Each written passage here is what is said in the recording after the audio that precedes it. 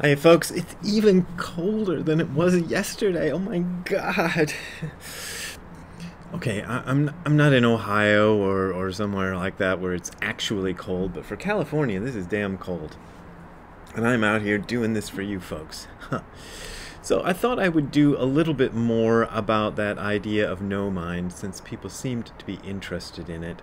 There's a book that I have not read, and I'm not going to review it, called Thoughts Without a Thinker. And it's by a guy, I remember his name is Epstein, I believe his name is Epstein, and he's a psychiatrist.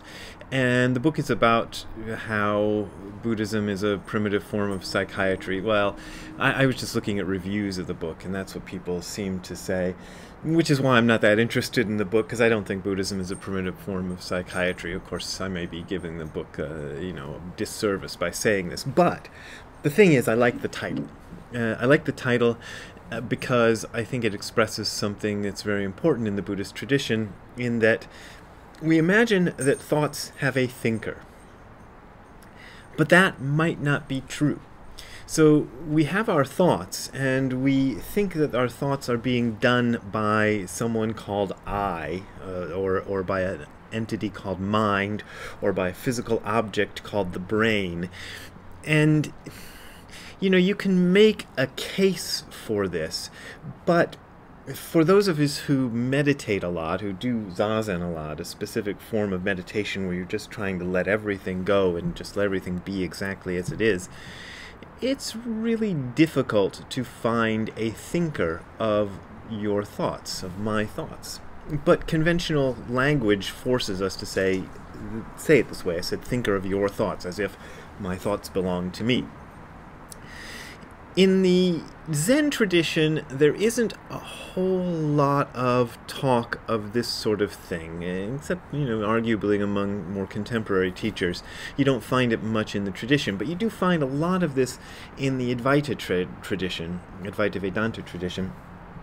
And the common way it's often phrased is in terms of seeing rather than of thinking, but you can apply the same logic to thinking.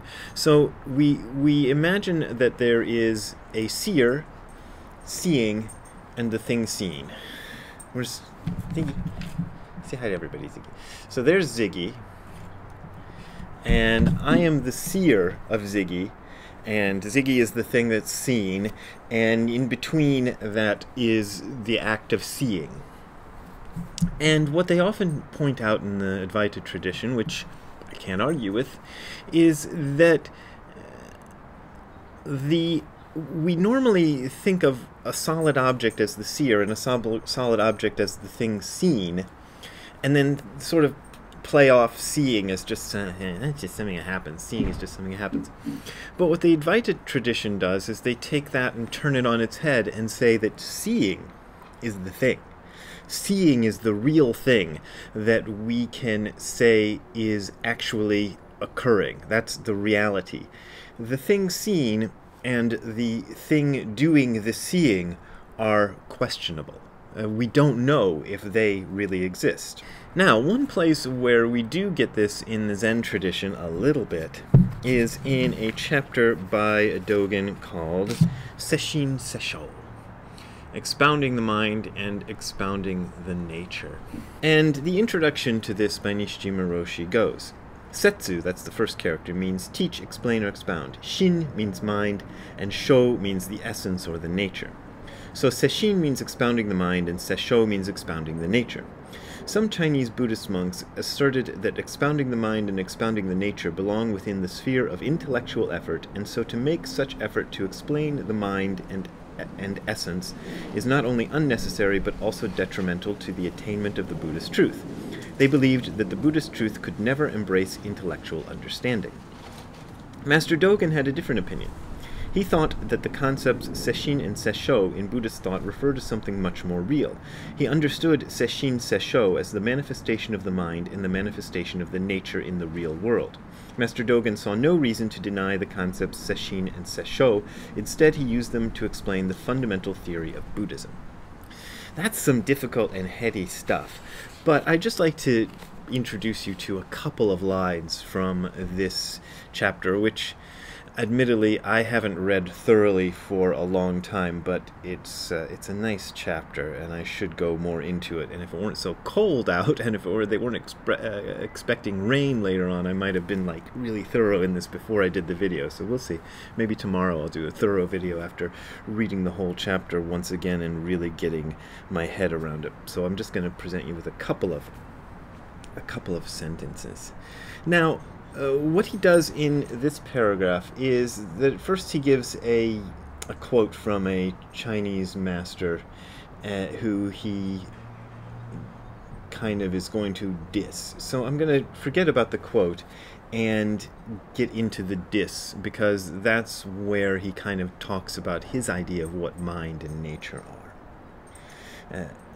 He says, because he understands that mind is only thinking, sensing, mindfulness, and realization, but does not understand that thinking, sensing, mindfulness, and realization are the mind, he speaks like this. So, it's similar. I know the connections might be tenuous, but I think it's similar to what the Advaita people say about seeing and seen and seer. The thinking is the mind. So it's not that the mind does thinking. The thinking is the mind. That's what mind is. That's the expression of mind. That's the sesshin, expression of mind. And he says another thing in here which I really like, and it's slightly tangential to the argument I'm trying to make, but I like it so much that I just want to give it to you because I think it's a really nice, hopeful sort of thing. From the time we establish the Bodhi mind, from the time we decide we want to study and understand the real nature of life, the universe, and everything, and direct ourselves towards training in the way of Buddha, we sincerely practice difficult practices, and at the time, though we keep practicing in 100 efforts, we never hit the target once.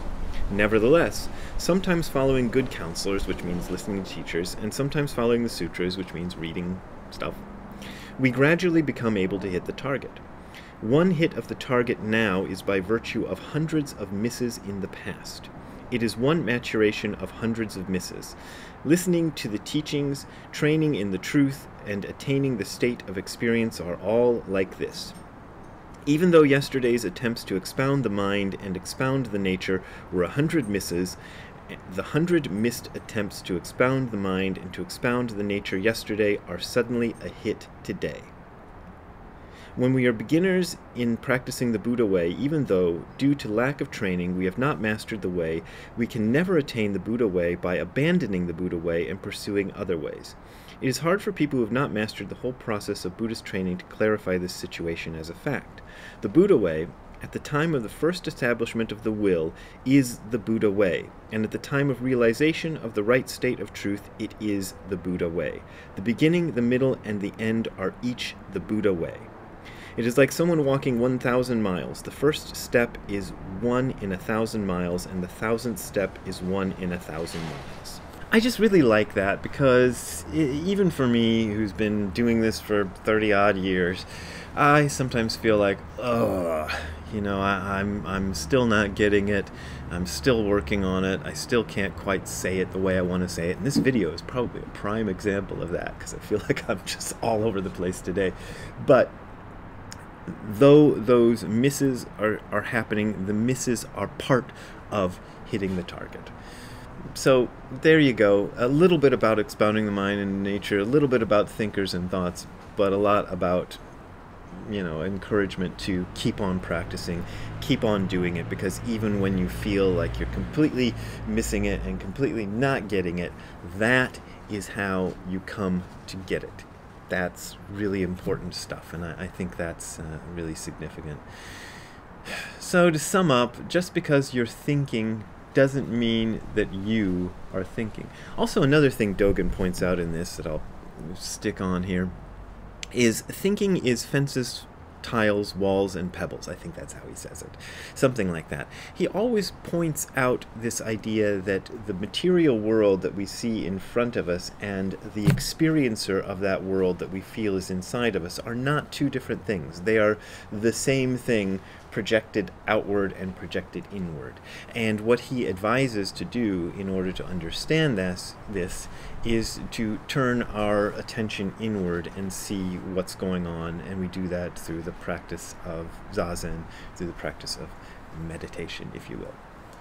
I'm just seeing, I don't know where Ziggy went. It's windy out. He doesn't like it windy. I don't like it windy. It's too cold to be out here. So I'm going to go inside, edit this thing, and put it up. Oh, there's Ziggy. And, hello, Ziggy. Are you still there? Where are you? There you are. Hi, Ziggy. Hi, Ziggy. Hello. So, if you want to send me money to buy food and toys and things for Ziggy, send it right here to the address you're seeing below. Those donations are my only way of making a living and my only way of feeding Ziggy. So thank you very much for those donations. As always, if you're having financial difficulties or anything, don't donate to me. Donate zero to me. I don't need it that bad, but the fact that so many of you are donating little amounts here and there is why I don't need it so bad. So thank you very much for your kind donations and your continued donations. See you next time. Have a good time all the time. Bye. Later. Bye. I'm going to go in and get out of the cold. Bye.